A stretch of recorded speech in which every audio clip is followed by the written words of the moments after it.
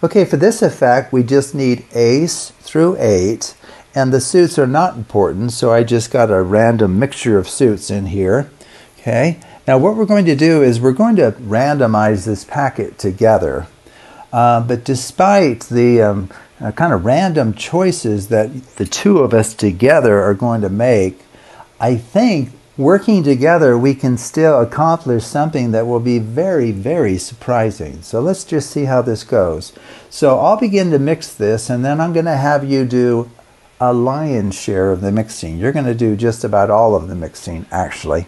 So let's see. Let's just begin to kind of mix these up a bit. So maybe I'll take a couple from the bottom, and maybe one from the top.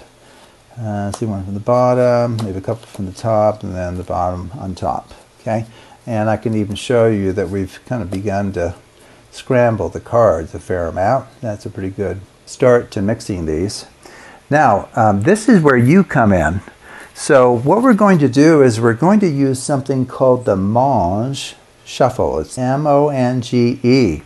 It's also referred to as the over-under or the under-over. So we'll do either one of those. It will be a completely free choice for you.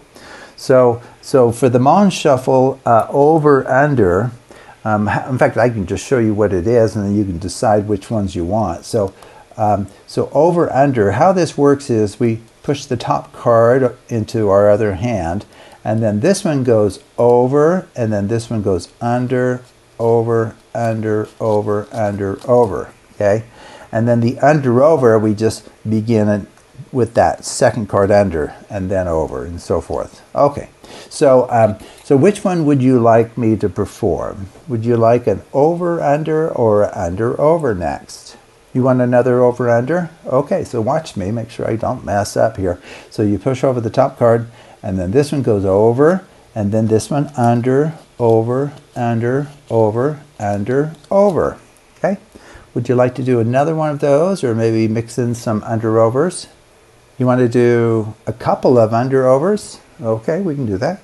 Okay, so we push this one into our other hand. This one goes under, over, under, over, under, over, under. And you said you wanted 2 of those, right? Okay. So we'll do that again. Under, over, under, over, under, over, under. Okay? Would you like to do any more of these Monge shuffles? And I need you to know that we can stay here as long as you have time or patience. We can do as many of these as you like. You want to do 3 over-unders? Okay, and then we're done, right? Is that okay if we finish there? Okay.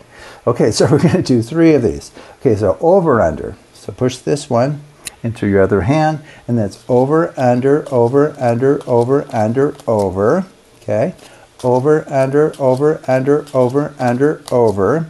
Okay, oh, what are you saying? Instead of doing another over, under, you want it to be an under, over to finish? Okay, you can change your mind at any point. Okay, so we'll finish with an under, over then. Is that right? Okay. Okay, so we push this one to our other hand, and then we go under, over, under, over, under, over, under. Okay, are you satisfied? Okay, you are. Okay, very good. So what we're going to do now is we're going to, I'm going to just separate this into 2 piles, and we'll see what all of our decisions and actions and choices together have accomplished. Okay, so what I'm going to do is I'm just going to kind of randomly, maybe I'll put that one there, maybe there, there, and then there again, maybe, and then there. Okay, there we go. So I've created 2 piles of 4 cards each. Okay, where has that brought us? Okay, so where has that brought us? Well, what's in the first little packet here? It's kind of curious, isn't it? So we got that. Kind of curious. And then we got these right here. I don't know if you notice anything. I don't know if there's anything surprising there. Oh, wait a second. Wait a second. So one pile has 1, 2, 3, 4. And the second pile has 5, 6, 7, 8. How in the world did we do that working together? We separated them into consecutive groups of 4 cards each. I can't even begin to think back to all of the choices and mixing that we've done. How is that possible? Now, a note to you as a performer, you could have actually written a prediction as well for this. You could say, you could put them out like we had them. It might not mean anything until you put them in order.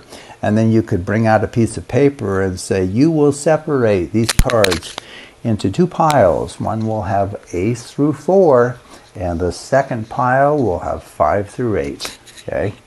And that will be guaranteed if you use this Bessey sequence as the engine driving it. Okay, so let me just show you how this one was done, because I had to do some steps that I didn't really explain on the fly because I didn't want to slow down the performance too much. Okay, so this is where we began. So if you've been watching any of the videos in the Bessey sequence kind of series of videos. So what we're wanting is, my goal was to have these together, obviously, right? Ace through 4 in one pile at the very end, and then 5 through 8 in a second pile, okay?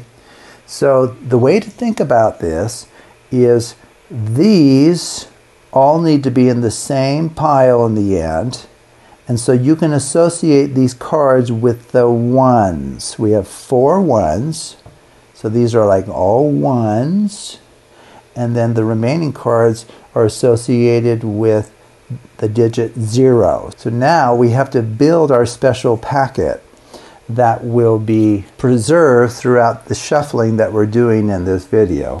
Okay, so think of these as ones, which we're going to have grouped together at the end, and these are zeros, these 4 here. Okay, so if you remember, I said, okay, well, I'll just kind of mix these up a bit.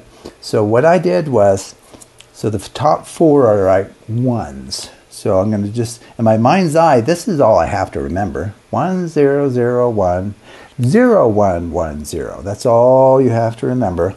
So the top 4 are ones. The bottom 4 are zeros. So I just do a 1, and now I need a 0, so that comes from the bottom. I need another 0, comes from the bottom. I need a 1, so I take it from the top. I need a 0, that comes from the bottom.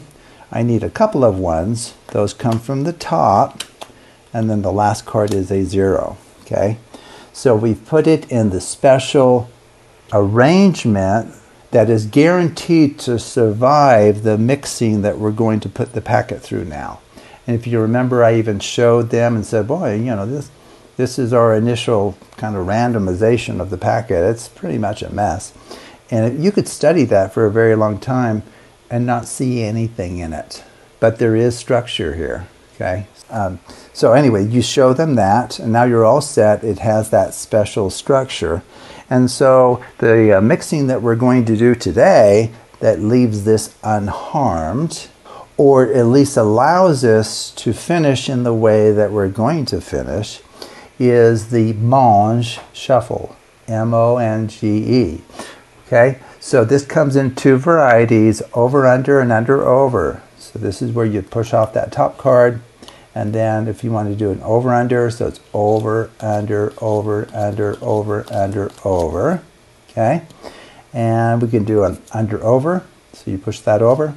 So under, over, under, over, under, over, under, and then maybe we'll do one more under, over if you would like. You can do as many of these as you like. So under, over, under, over, under, over, under. Okay? Now, I want to emphasize, in the realm of mathematical card magic, you'll be lucky if nice things happen after performing a mixing routine twice, or maybe 3 times. It's almost unheard of for something nice to happen after any number of performances of the same mixing routine. That's almost unheard of, by the way. And all of this is studied in the Hidden Structures online course. So that's where you can kind of learn about the mathematics really underpinning this and how I actually came up with this sequence, because it's a result of my research there. Okay, so we've done the Monge shuffle, very good.